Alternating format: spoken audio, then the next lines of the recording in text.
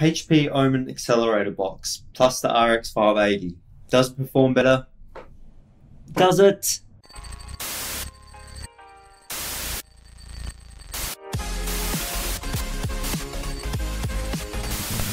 What's going on, guys? My name's Jake, you're watching Meat Sauce, and today I'm going to be kind of recapping a past video that I did in the past.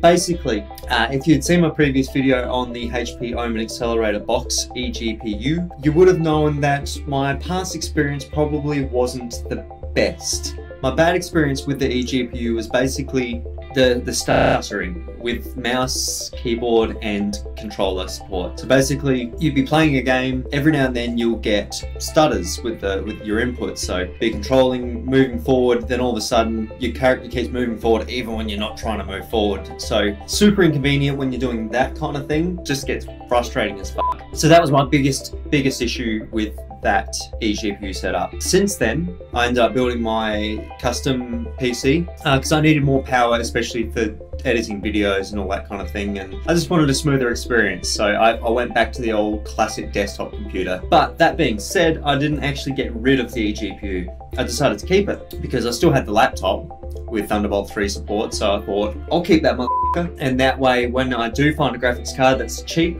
enough, I can throw it in there, then me and my missus can play fucking video games together for some awesome bonding time. So I was on Facebook, the marketplace, and I managed to find myself a RX580 Sapphire 8GB special edition. And my thoughts were maybe, because it's obviously a less powerful graphics card by quite a lot, my thoughts were maybe the bottlenecking wouldn't be such a big issue as like a possibility. I mean, you know, if the GTX 1080 was causing bottlenecking issues, then maybe the 580 won't cause the same issues. That was one of the ideas, because I've really got no fucking clue on what's causing these stuttering issues, and I can see this is that video was one of my highest viewed videos, which is cool as fuck. Wasn't expecting that much, as much as it's had so far in terms of views, but it also got a lot of dislikes, and that's fine. I don't mind dislikes, it's all good. If you don't like it, you don't have to fucking like it.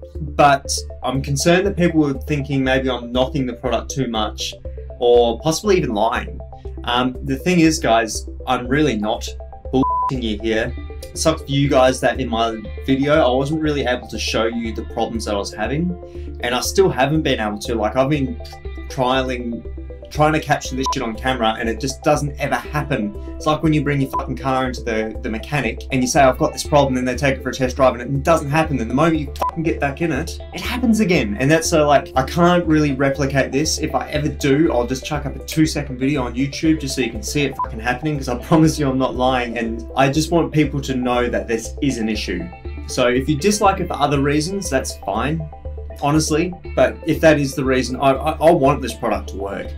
And I think it's important for people to know that it's not always going to work as well as we want it to. So basically, yeah, I threw the 580 in there, and it does seem to work pretty well, but not flawlessly. And obviously, game performance has gone way down compared to the 1080 when that was in there. Mostly just in the CPU intensive games. So I've been playing a bit of Wildlands with the missus, and that's a pretty CPU intensive game, and the fact that I'm only rocking a Core i5 with 8 gigs of RAM, it really struggles with that game to get anything over 30 FPS, and that's even on the lowest settings with adaptive resolution set to 50%. So yeah, that's how it is, I guess. For the majority of the time it does work fine, especially with the 580, but it is definitely still the same kind of experience that I was having before. So that really seems to bring the question that I'm pretty sure it's just the i5 and the RAM. That's the biggest issue. So I think something that really needs to be conveyed to everybody is that an i7 is highly recommended, especially 8th gen or higher. That's where the problems seem to dissipate a bit. So that's, I have a strong feeling this is a processor related issue, and 16 gigs of RAM can't fucking hurt. Even though I've used the resource monitors and found that 8 gigabytes is very rarely ever filled up. 16 gigabytes is probably better. So I think that's probably the most important thing to take away from this situation. It doesn't really matter what you're going to be using as your setup, just make sure that you've got high enough specs, and if you don't, you're probably going to face some stuttering issues and some frame drops and all that shit. By the way, side note, this is actually my first Team Red card, the RX580, and Team Green all the way. That's all I can fucking say.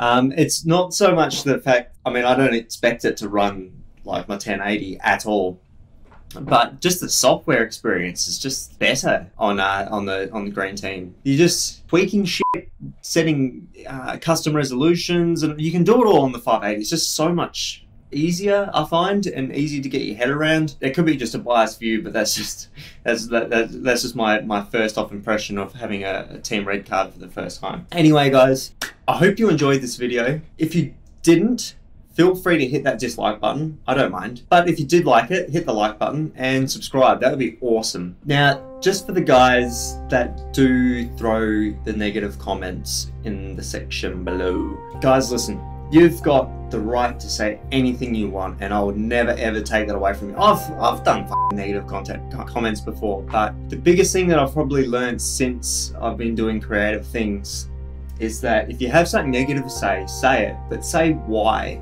you have a problem with that, because it's fine to have problems with things. If you do, tell me, and I'll do my best to fix it and at least make it something that everyone can enjoy. So maybe bring it to your level, and you could have some really good input that could really help me or another channel. But yeah, if you're just like, oh, you're fucking, what do you say? This is why not everyone should make YouTube videos. I'm like, man, come on, you know, like you don't have to be a dick at all. You can be like, well, this is a problem, I didn't like the way you presented this, or you could just flat out say, I disagree with your opinion.